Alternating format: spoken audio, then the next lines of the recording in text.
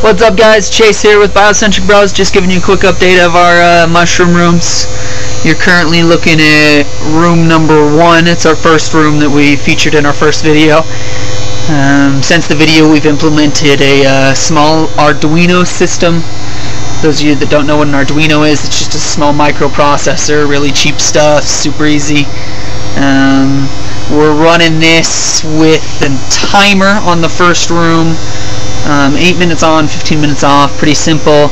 And we're also using it as a data logger to log humidity, temperature, and dew point of our incoming air, so we can kind of get an idea of where our air is coming and how it's fluctuating. Move on over and show you inside. We've been producing lots of blocks, got another pressure cooker, doubled our production, and it's starting to show. Got some wonderful lion's mane coming along. Those are, get my hand in there for you. That's nice big fruits. Let's see, we got some king back there. A few more king. These are blue oyster. That cluster there needs to be picked. Not quite what we want them to be. Definitely still have a bit more stem. We're thinking it's light related. These LEDs don't put out quite enough light. So our CO2 levels are pretty good. So we'll get to the bottom of that. We'll move on down here. Piopino block over there. That's the first Piopino block we've done. And we put a casing on it. Maybe got it too late because the valves have already broken. Get that down in there. Valves have already broken, but they're really short, so I'm assuming they pinned lower down, or not quite sure there.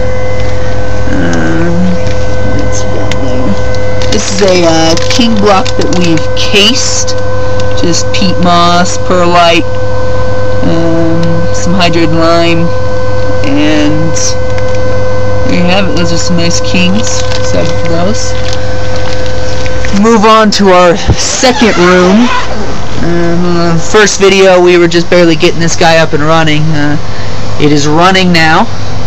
We've made a few modifications on it. We've added 2 zipper doors and a Velcro end.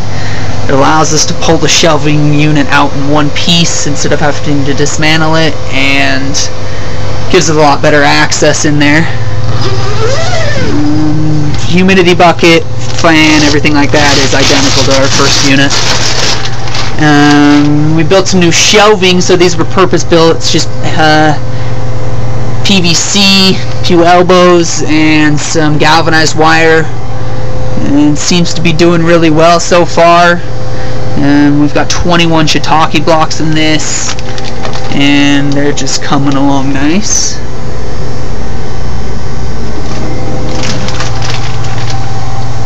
Shelf is doing really well. We're excited with that. That first room will end up having another shelf like this. And these are some more blue oyster. These oysters are looking a little bit better than the ones in the other room. We think that's potentially due to more light. These lights are on almost 24/7 at this point, so I'm not quite sure. Running tests on that.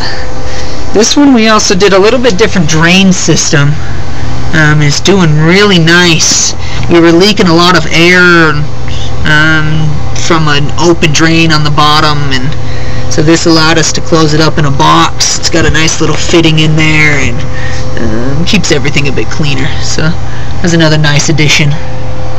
And we also got rid of the wooden base and just put it up on cinder blocks. That way, if we get any leaks, they're easy to see, and it just falls on cement. So that first room will lose that wooden base as well. So yeah, that's our mushrooms growing rooms right now. We've definitely, like I said, bumped up spawn production, got lots of reishi coming in, and lion's mane, kings, shiitakes. Will be the pop-up market for the Downtown Alliance at Tony Caputo's on Saturday with some fresh mushrooms and grow your own mushroom blocks come stop by and say hi. Any questions, comments, definitely send them our way. You can find us on Facebook at facebook.com/biocentricbros. And thanks for checking us out.